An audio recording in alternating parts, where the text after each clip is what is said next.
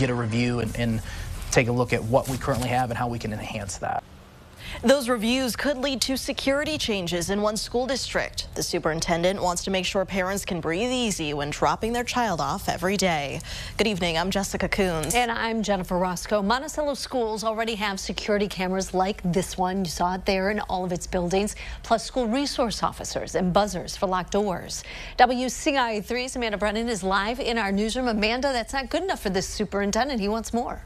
That's right, and Adam Clapp says that's because of recent school shootings we've seen across the United States. His team is looking to install an extra set of doors leading into the main office before you get into hallways that lead to classrooms.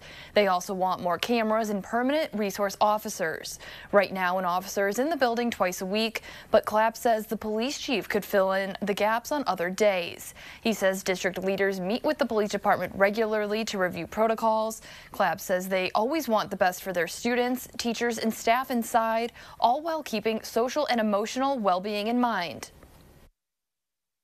We have a lot of supports during the school day for our kids to make them feel safe and secure and ultimately create that safe learning environment. But we also wanted to let our public know that we're aware of what goes on in society and making sure that they understand that we're currently doing all that we can to ensure the safety of their students while they're in our buildings.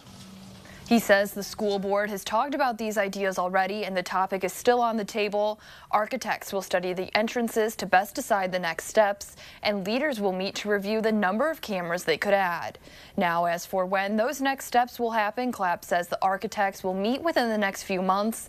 Then the board will weigh possible options over the summer. Reporting live in the newsroom, Amanda Brennan, WCIA3, your local news leader. Amanda, thank you so much.